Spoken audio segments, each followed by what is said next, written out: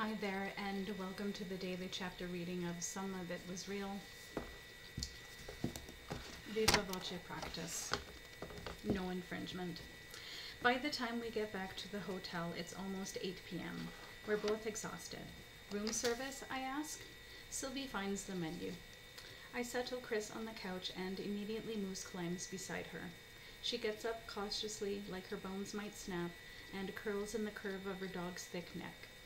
He moves his head closed, so she's encircled. Thank you, I say, and for the first time run a hand along Cujo's silky black head. He allows it, one brow cocked, as if asking, "What took you so long?"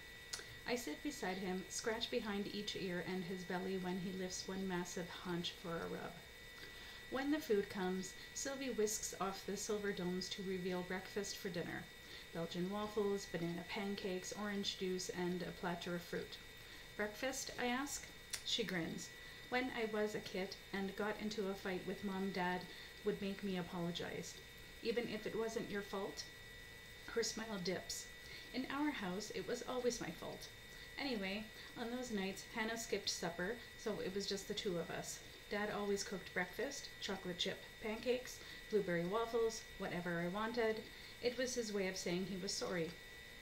She smothers the waffles with maple syrup, takes a big forkful, and says between bites, "It made me feel better." Unconvinced, I take a bite. Sugar floods my mouth. It does taste good. We share both the waffles and the pancakes. I'm too full for the fruit plate, but Sylvie dusts it. When she's done, she reaches out, grazes my lower lip, and holds up a finger dot with syrup. "You saving this?" "Thanks. Don't mention it." She licks her finger, and heat travels its natural course. I gulp down some cold orange juice. I'll take the couch if Moose will share it. If we could sleep in my childhood double bed without a problem, we'll be okay on a queen mattress, Sylvie jokes. I smile, but there was definitely a problem in her childhood bedroom. That's why I end Ed up on the window seat. "Are you just being nice to me because I cried like a big baby?" Sylvie shrugs. "Maybe." By the time I come out of the bathroom in my t-shirt and boxers, Moose is snoring. Chris asleep beside him. Sylvie climbs under the down duvet. She wears only the white flannel top of her PJs and her long legs gleam in the lamplight. My body instantly responds and it takes serious effort to keep things under control. When I check the closet for an extra blanket, there isn't one. Sylvie watches me. I'll be on top of the covers. She puts a pillow in the center of the bed, then folds back the duvet on my side. My safety is ensured. Thanks. I turn off the lamp, climb in, silence settles, but I can tell Sylvie isn't asleep. I ask, "What really happened last night in your parents' bathroom? Why do you want to know?" "Why do I?"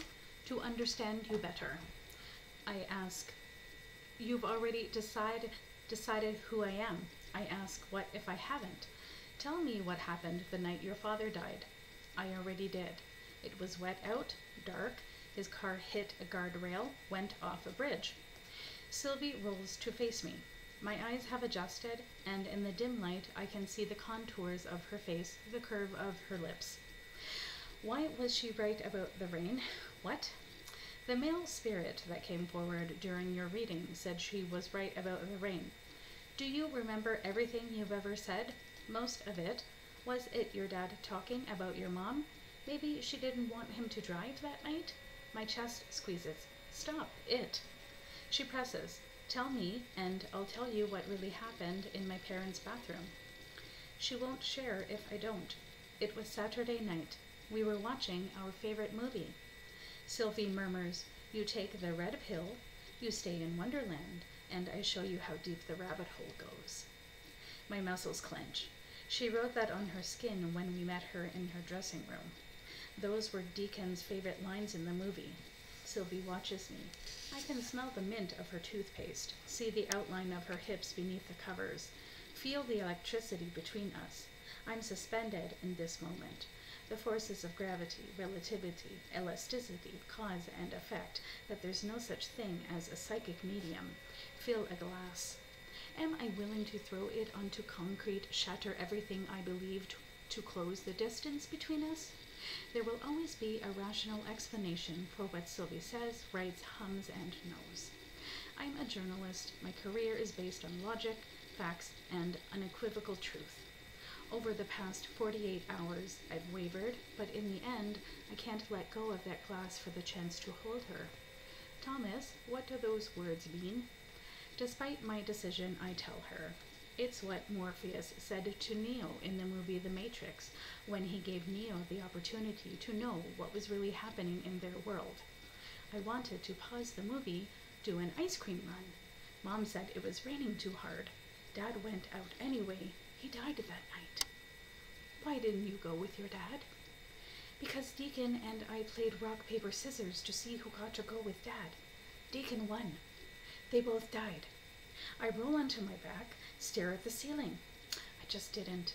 Now tell me what happened in your parents' bathroom.